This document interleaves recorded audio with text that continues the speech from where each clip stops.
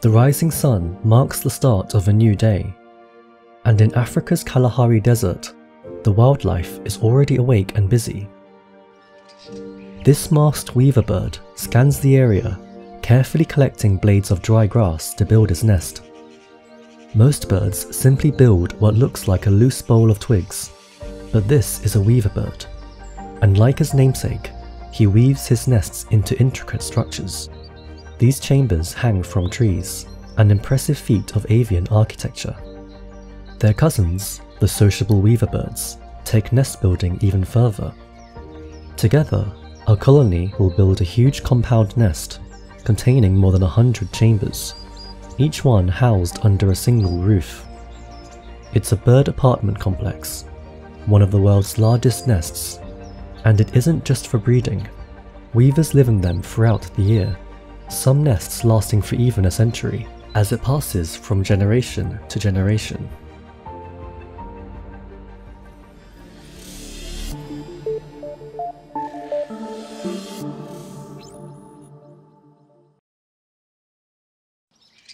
To craft his nest, the weaverbird loops together blades of grass around a tree branch. Having created the base, he then builds the hollow body before adding the entrance last. He'll need around 1,000 blades to make a strong nest, and this may take him a few weeks to complete. Some species design domes, while others prefer tubed entrances. But nests of the sociable weaverbirds aren't made in the same way. They don't so much weave them, rather they stack them with whatever plant material they can find. True weaverbirds are only found in the subfamily Plesionae. In the whole weaver family, there are over 100 species, most of which live in sub-Saharan Africa. The family originated in the mid-Miocene around 15 million years ago. It was a time when African ecosystems made the shift from forests to grasslands, allowing early weavers to spread and radiate into the species seen today. Although some aren't true weavers, they can all build elaborate nests, and the journey of how this behaviour emerged may be simpler than expected. The weaver family belongs to a group of birds known as passerines. Most passerines today build open nests, and it could easily be assumed that some birds then learned to enclose them. But this study found it was actually the other way around. Open nests evolved from closed nests in ancient passerines, even occurring independently at least 3 times. They're simple and easy to build, and they don't cost as much energy, and yet the weaverbirds still kept their roofs.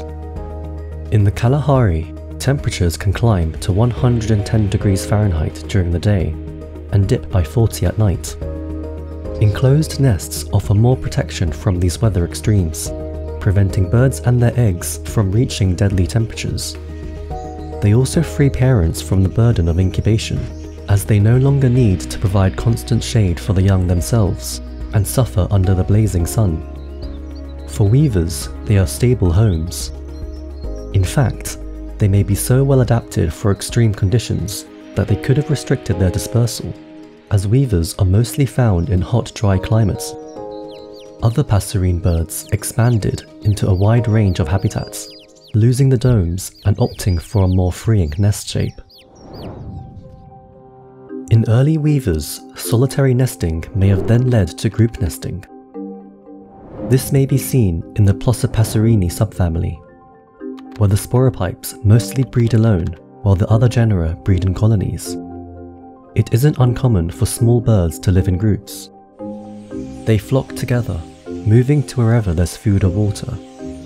In groups, information can be easily exchanged between individuals, allowing birds to follow whoever's managed to find food. And this can be useful especially when food appears in abundant patches. Weaver birds mostly feed on insects, and since there's enough to go around, group living can be favoured.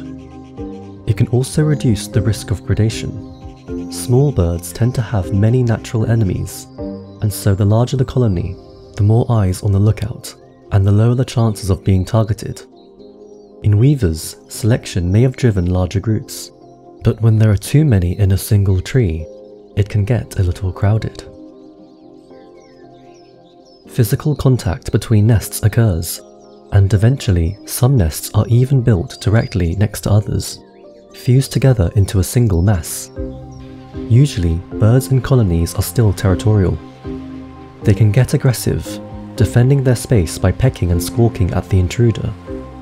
But an enclosed nest helps to more easily define the boundaries of a territory, and allows birds to tolerate their neighbours, even in tight masses. This may have been an important precursor for the evolution of compound nesting. In grey-capped social weavers, birds may build both separate and compound nests, so they may represent an intermediate stage towards this behaviour. But sociable weavers differ in that they also build a communal roof over their nests. The roof requires colony members to work together to maintain. This behaviour was long thought to be driven by the extra security from predators, but predation rates are still high. In fact, on average, 70% of clutches are often raided, especially from snakes. So perhaps this roof building behaviour was driven by temperature control instead.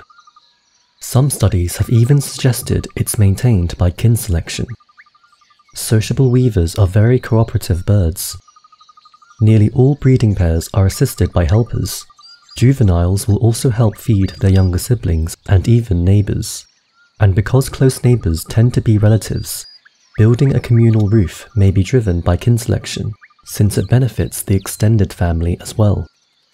Not all birds contribute to the job equally, but those that do are more closely related to colony members than those that don't.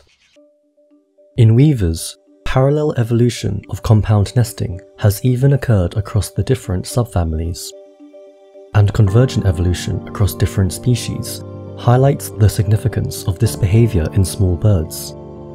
These nests are a work of animal architecture, capturing beautifully how nature strives for survival in the most magnificent of ways.